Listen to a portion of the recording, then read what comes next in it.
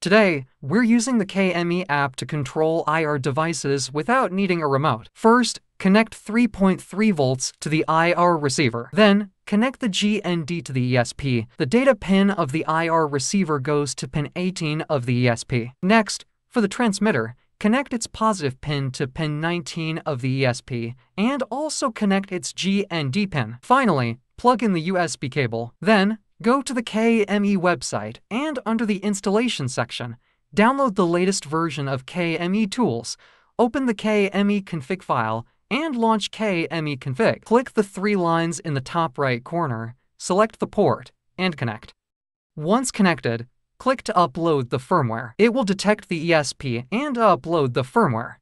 After it's uploaded, click the plus icon, select IR Hub, and configure it by selecting pin 18 for the receiver and pin 19 for the transmitter, then upload. Press and hold the boot button for 2 seconds to enter Smart Connect mode.